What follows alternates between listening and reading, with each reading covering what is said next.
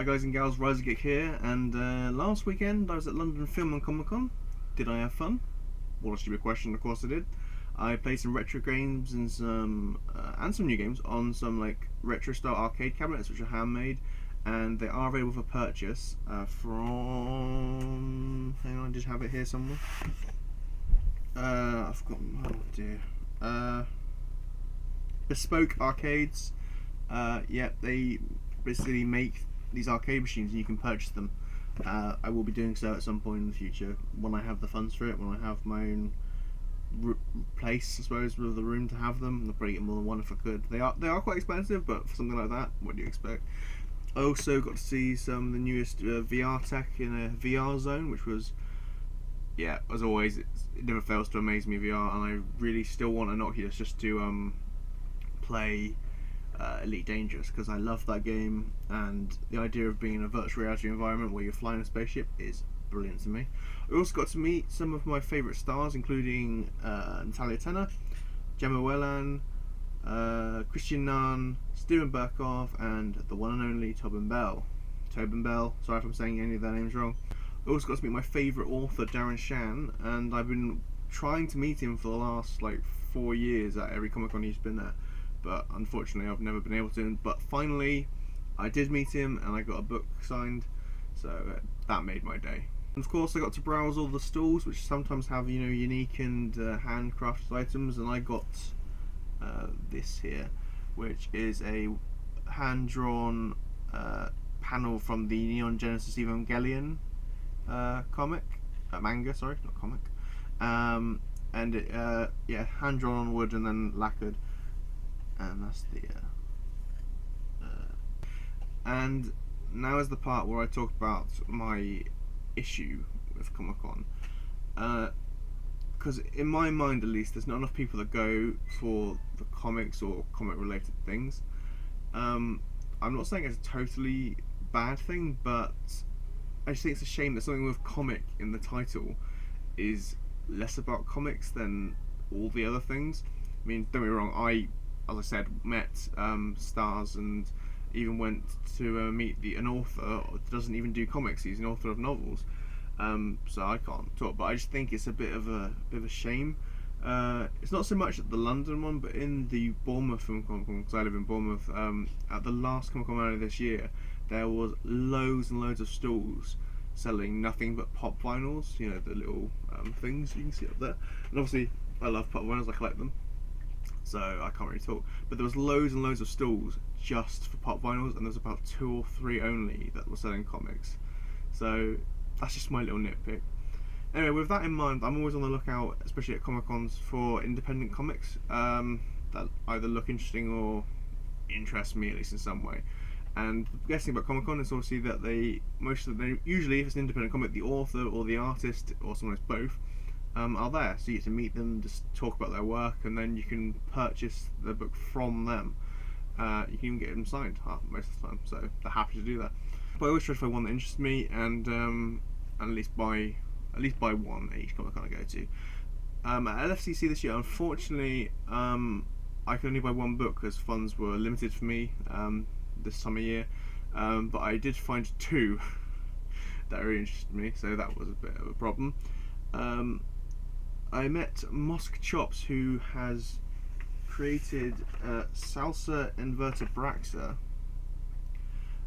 a story about insects that just looks amazing. Like, the artwork, I'm not doing it justice on this video, but it looks like, I just love.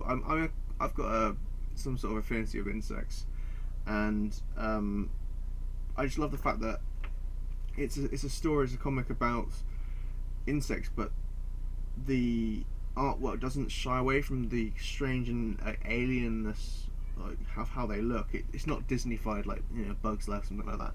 It's bugs as they are, as they're supposed to be, which I love. Yeah. I unfortunately, as I said, I didn't have much money, so I couldn't actually afford to get this book, but I have ordered it off the shop online at Pecksniff Express. Sorry. So check it out, see what you think, and, you know, order it as well. if you like the look of it. But you know, the other book that I found, that I mentioned I had to, was this. The Frog Man Trilogy, which of course I got signed by the two authors, writers if you like, and yeah. What did I think? Well. The Frog Man Trilogy is a collection of 3 stories, if you hadn't guessed already, about the original character Frogman. He's like Spider-Man, except a frog. I mean, he's actually a frog. Like, he looks like a frog, it's not just a costume. He does drugs, makes mistakes which leads innocent civilians getting killed. He has a really unconvincing alter ego, which of course no one sees through. And unlike other heroes, he doesn't end up getting the girl, but he has no problem spending money on prostitutes instead. Yes, as soon as Mr. Mark Lewis and Matt Fitch started explaining the story, I knew it was definitely my kind of thing. In some ways, the humour is similar to Deadpool, with the adult themes being rather glaring when set in a story about superheroes. Frogman, however, can take it further, mainly because this is an independent comic, and I have to thank my lucky stars that that's the case.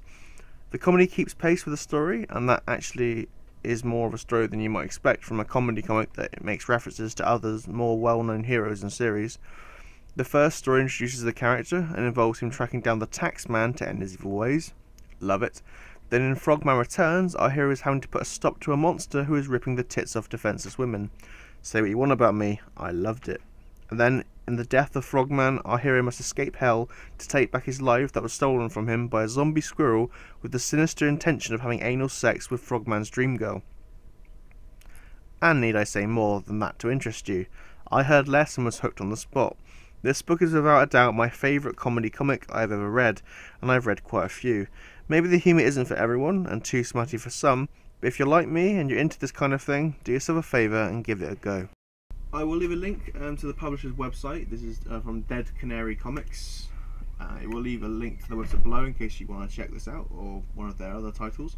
I'm personally interested in reading Fitzroy, which is a collection of 6 stories set in 1950s Britain, where there's poison in the air and tea has become a sort of currency.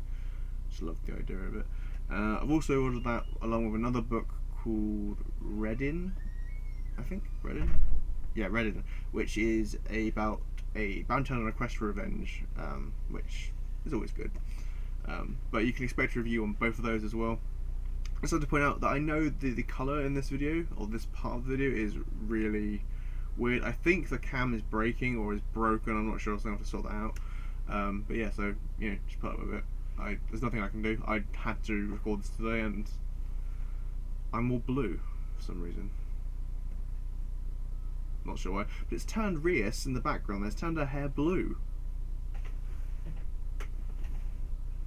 Not happy with that. I should just finish by saying, do you find the idea of a book where a zombie squirrel has sex with a human woman disgusting or wrong? There's something wrong with you.